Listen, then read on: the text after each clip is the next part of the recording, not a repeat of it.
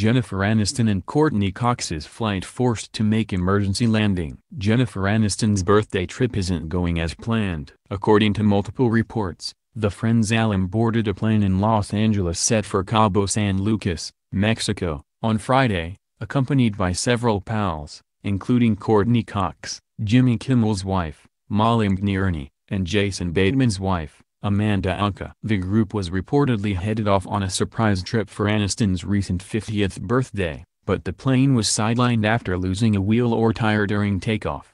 A spokesman for the FAA tells that a Gulfstream G4 lost a wheel or tire while departing from Los Angeles International Airport on Friday morning. According to the spokesman, the aircraft departed without incident and circled near Ontario International Airport in Southern California to burn fuel. The plane landed at Ontario International Airport without incident, with the gear down, shortly after 2 p.m.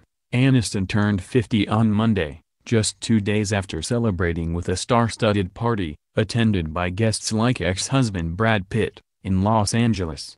Brad Pitt wanted to support Aniston, as they've been friendly over the last couple of years. Jen and Brad have remained friends and have spoken with each other quite a few times since they both became single. They are friends and have supported each other through some tough times. They've come so far since their marriage and plan to stay friends for life, the source said. There are truly no hard feelings between them. They both realize that any time they cross paths people talk about a reunion. He came on his own and quietly entered the party. They had heavy security, kept a ban on social media, and hoped for the best.